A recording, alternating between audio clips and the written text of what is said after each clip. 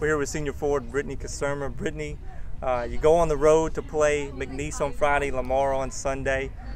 Looking back at this past weekend, you did everything that you could against SFA except win on the scoreboard. You outshot them 18-4. How much does a performance like that, even without the result, kind of build belief in this team going forward?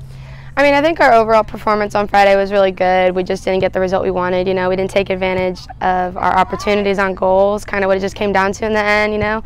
We obviously outshot them. I think we worked really well offensively and defensively, but we just didn't get the result. We didn't put one away, and that's kind of obviously what took, and that's how games are in the Southland Conference. You have to take, you know, advantage of those opportunities you're given, and I think we can work on that this week in practice, so we can go into this weekend hopefully with a good practice this week.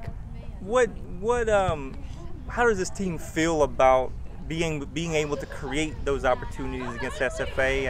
And you really only gave up one to SFA, and they converted. But to play the way that you did in the field against traditionally one of the better teams in this league, how does that help you going forward?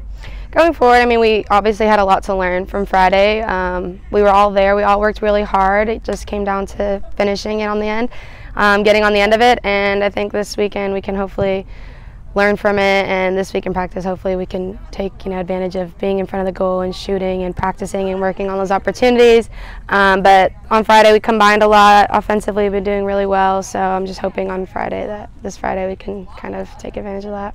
This offense has scored a lot of goals this season. Obviously you're looking to finish those chances against better teams, but you know, how do you feel like this offense is flowing right now? Offensively, we've been doing amazing, you know. Trowbridge has been doing great. She's got a lot of goals. Other than that, like, everybody else has been doing great. We've got a lot of talent up top this year.